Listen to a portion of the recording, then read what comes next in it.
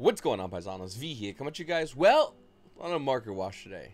Before I begin, make sure to check me out over on Instagram. Links will be down below. Go ahead and hit that follow button. I post a bunch of stuff like this. This is me when I got back from Nationals, showing the gorgeous Brandon Despria deck before anyone else knew, and talking about how I got my invite and all that jazz. Once again, I'm definitely be posting more on Instagram, and I really appreciate you guys go over, hit the like button, all that stuff, and yeah, let's get to the market watch. Oh, if you're new to the channel, hit the like button, subscribe button, comment down below, Paisanos. I appreciate that. Say anything. Literally anything. Alright.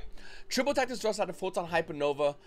Obviously got an Ultimate Rare reprint in the upcoming OTS set, so the price went down. It was holding a price point roughly around $85. The current value is at $62. Now we'll go look at the month chart, so it gives us a better indication. It will hit a dip, as you can see over here, and it's actually going to start stabilizing. You see it over here. Now we'll be fighting. We'll go back up. You know, to be honest with you, I think this kind of yells to me like what happened with Forbidden Droplet. Where Forbidden Droplet came out with a lot of money, reprint Ultimate Rare, price dropped. Eventually, we're going to get an Ultra Rare reprint of maybe even Thrust, hopefully. But until that, the price of droplets actually started going up despite the fact there was an Ultimate Rare. Why? Well, Ultimate Rares out of OTS packs are really hard to pull and really expensive. And in the case of Forbidden Droplet, the Ultimate Rare was a lot of money, and the Secret Rare actually started recovering up until the announcement of the Ultra Rare. So I do think Thrust will start going back up in value. Basically, don't panic sell this card. Wait for the Ultimate Rare. Hopefully you can get it. And stand by the Secret Rare until then, because the card's still really good. So I wanted to point this out because it's something I found really interesting. So Pharaoh's Rare is a weird card. I think we all agree on that rarity. I don't hate it. I don't love it. I just don't know about it. You see, Pharaoh's Rare in King's Court, Secret Pharaoh's Rare, for the most part, was the money rarity. The Secret Pharaoh's Rare. You see over there, once again, Secret Pharaoh's Rare, and then Ultra Pharaoh's Rare was subsequently a lot less money, right? Looking over at Magnificent Ravens, the Ultra Pharaoh's Rare is the money one, and the Secret Pharaoh's Rare isn't. I'm not sure if anyone else made this, like, distinction. I talked about this forever ago. I don't know why the rarity is different. It could be, once again, Konami just decided to be cute and put less Ultra Pharaoh's Rare in Magnificent Mavens, making it worth more money. But once again, that doesn't make much sense because you would think they would do everything in order, because order kind of is what you really need in a business. But once again, really weird. I just want to point that out. I have no idea what's going on with that. But, you know, one thing about Konami is with Pharaoh's Rares, CRs, Starlight Rares, Core Century Rares, all the rarities in this game, one thing is for sure is the fact that the Starlight Rare rarity is losing value. Not all the cards, but a lot of cards. Here, let me show you. Platypus Rarity Starlight Rare at all-time high was roughly around $639. The current value of that card right now is $475, despite the fact that it's still a heavily played card. Why is the Starlight Rare going down in value? We're not done yet. Chamber Dragon Maid, another Starlight Rare at Eternity Code, was $423. The value, $380. Now, this isn't with every Starlight Rare, but a good amount of them. You see one over here, Sky Striker Ace Rose. This was always $300, and now you're seeing about $284. It's still a good percentage down. If you look at the past month, it says it went up at $309, but you can see over here it's not. Nevertheless, the Starlight Rares are going down because the incentivization from Konami, well, from the play base to Konami, is why should we buy Starlight Rares if you're going to make a quarter century rare and kill the value of Starlight Rares? I've been talking about this for a while, and I really just want to show you some more proof. But we're not done yet. Okay? Because what will stop Konami from making a quarter century version of 10,000 Dragons? Or Starlight versions of 10,000 Dragons? Which, let's be honest with you, that shit looks kind of Starlight Rare to me. Anyway, the value of this card has been going down in the past 3 months. You can see over here, with almost a $1,400 market price, the value is touching $1,000. In the past month alone, it says $1,248, but once again, it's touching $1,000, even $1,100 after that one has been sold. So value is going down the drain.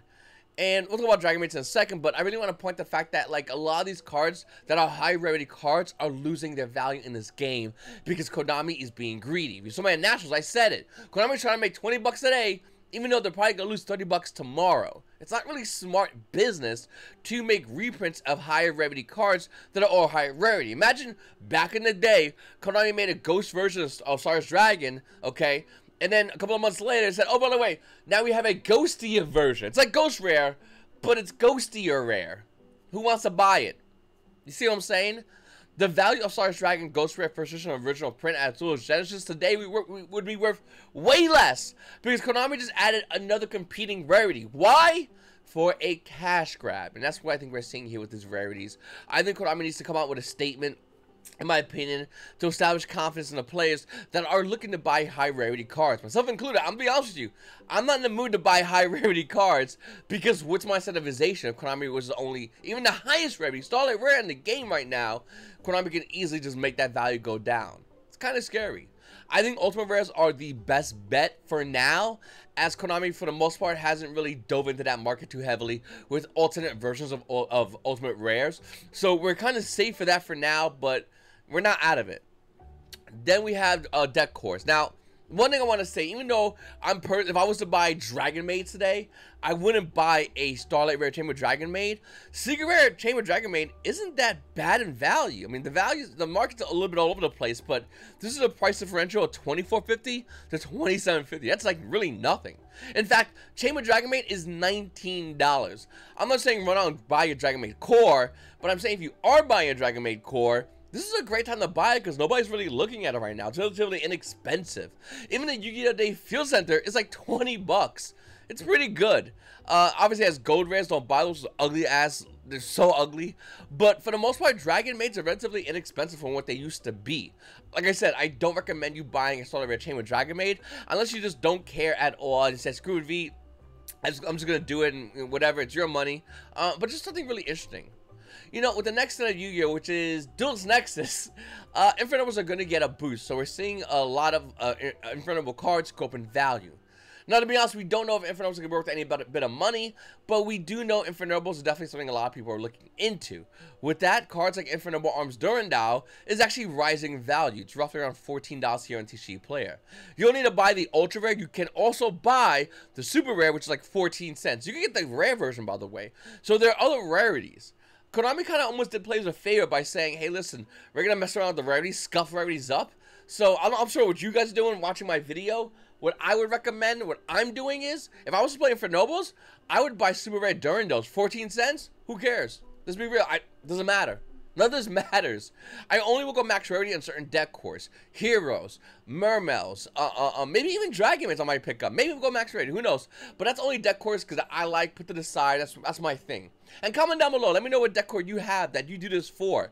But with Konami coming out with Duelist Nexus, why would you go max rarity on Infernobles if it's already 1 bit now? 2, Monarch, you're gonna get a bunch of reprints, and 3, a higher rarity reprints that Konami's gonna make you go after as a chaser rare. We don't need to chase them all the time. In fact, we can play this smart.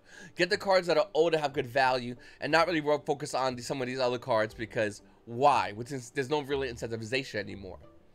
Infernoble Knight Emperor Charles out of Rise of the Duels Ultra Rare is currently roughly around $6. You can see over here on TCG Player, $6 for a first edition version. Now, with that said, you get a common for 16 cents. Up to you. Heritage of the Chalice is the only one that actually has a lot of value. Soul Fusion as well as the Prismatic Secret Rare is roughly around $11 to $12 each, respectively. So that is the money one. There's no getting around that at the moment. To be honest with you, once again, if you are looking to play for Nobles, you will need this card. It's definitely a great card, and once again, it does make it easier buying low rarity of everything else, especially if you're not keeping this deck for long.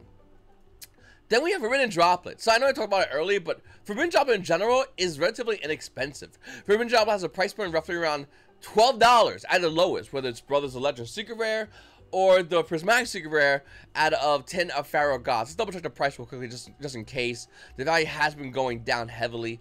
Yeah, it's about $12 for this. Not a bad value for Forbidden Droplet. It definitely fell off in popularity, but still a relatively good card. And I wouldn't be surprised if a lot of players moving forward might actually start picking it up again. So keep an eye out for this card. One card that I will say that I think is a great card to pick up right now that nobody's talking about or looking at is Fantastical Dragon Phantasme. Yes, the meta is kind of weird right now, and as we move into a new ban list as well as new set releases, we're gonna get a new meta. And it doesn't take long before players realize, wait a minute, that's a link deck, that's a link deck, that's a link deck, that's a link deck, and every player gets together and just buys a card like Fantastical Dragon Phantasme.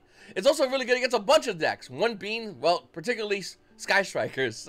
Sky Strikers hate Phantasme. It's a +1 against them. Not only is it a +1 against them, it really fucks up their shit badly. So I think it's a great card in general. Obviously it had a huge pump real quickly and just started going down recently. If you want to go ahead and buy a unlimited version, let's see, this one's over here is about 12 bucks. If you want to buy a first edition version of the card, first edition is going to run you about $14. Not a big difference, but after that $14 is gone, it does start hitting roughly around $19 a copy. I've never sold mine, even though they were 60, so I should have sold them. I've always kept my first edition versions of Fantastical Dragon Phantasme. I just think the card's a really good card, and just because it's not good now doesn't mean it's not going to be C play or be good in the future. And that money I just mentioned is too much money for you, no big deal, because the card's worth $2 over here.